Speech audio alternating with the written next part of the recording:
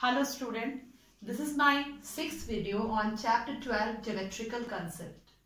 In this I will discuss with interior and exterior of a circle as well as I will explain you the topic semicircle, which is very known to you all. So what are interior and exterior of a radius? It is a circle which is equidistant from a fixed point. Then the point which is in the center, which is equidistant from each point of the circle, is called center, and the distance between the circumference and the point is called radius. Okay. Next, if you find the region within this circle, this region inside the circle within this circle is called interior of the circle, and the region outside the circle is called exterior of the circle. So if any point, suppose P or A or Z, these are lying inside the circle, so they are called interior of the circle. So these points are lying in the interior of the circle. And suppose I am writing this point M, X. These are outside the circle, so they are called exterior of a circle. They are at the exterior of the circle. So what are the points in the interior of the circle? P, A, Z. And what are the points in the exterior of the circle? M and N.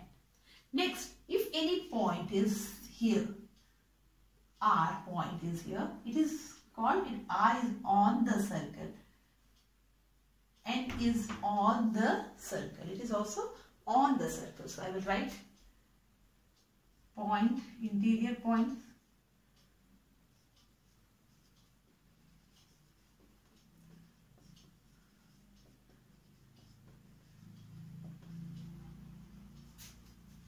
Points in the interior of the circle.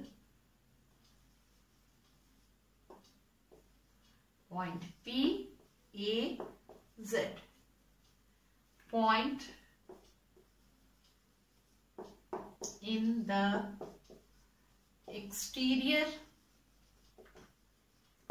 of the circle.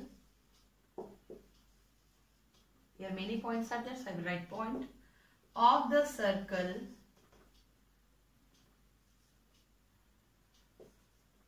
point M, X, not Rn.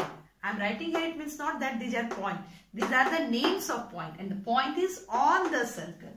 So here we will write M, X and M. And point on the circle. Points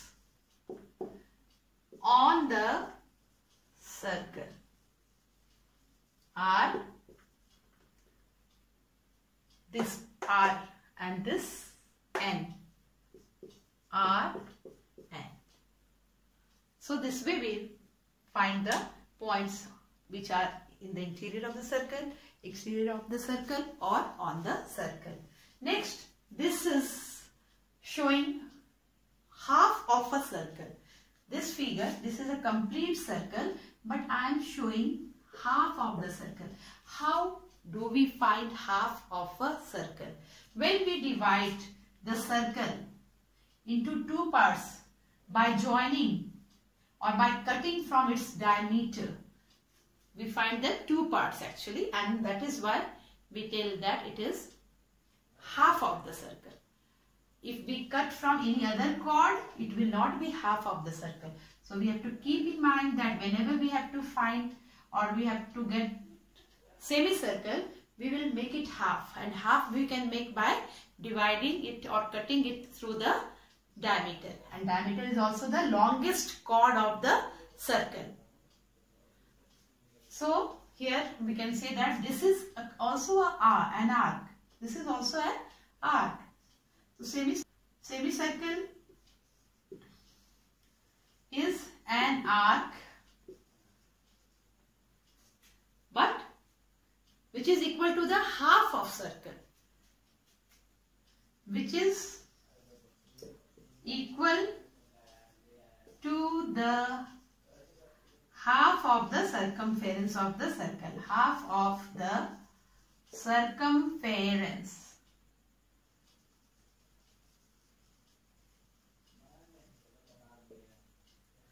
of the circle.